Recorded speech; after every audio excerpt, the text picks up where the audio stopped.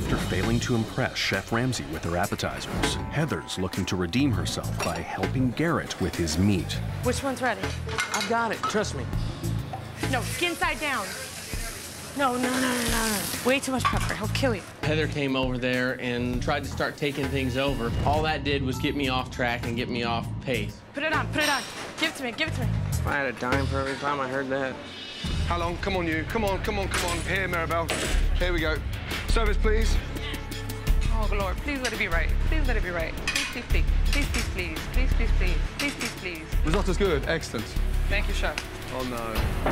No. Rachel! Yes, Chef. Come here, you. Come here. Now, fuck it. All of you. Come here. Right now. And eat. Eat that. Eat it. Because I'm dying to understand what's going through your fucking mind. Now, what do you think of the quail? It's overcooked. A little too much reduction on the sauce, Chef, and a few bones.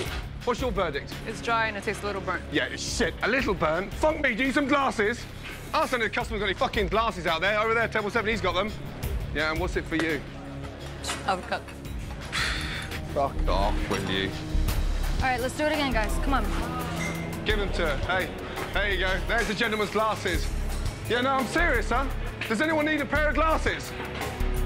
Fuck off, Jean-Philippe. Did you really think that I was going to go out there? The quail, burnt to a cinder. Did you think I was going to send that? I need to know in your mind, do you actually think I was going to serve that? Come here, you. Come here.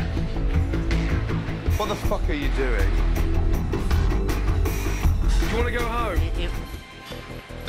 No, you tell me now. I will not let you down tonight. You already have. I want to pull it back. I will get you through entrees. I know damn well you can do it. I can just see it in your eyes. I can identify with the hunger, but right now, Missy, there's just a blonde, I will not. empty fucking head. No, I will. Airhead. No, I won't let you down. I will get you through entrees. Get it together. I will.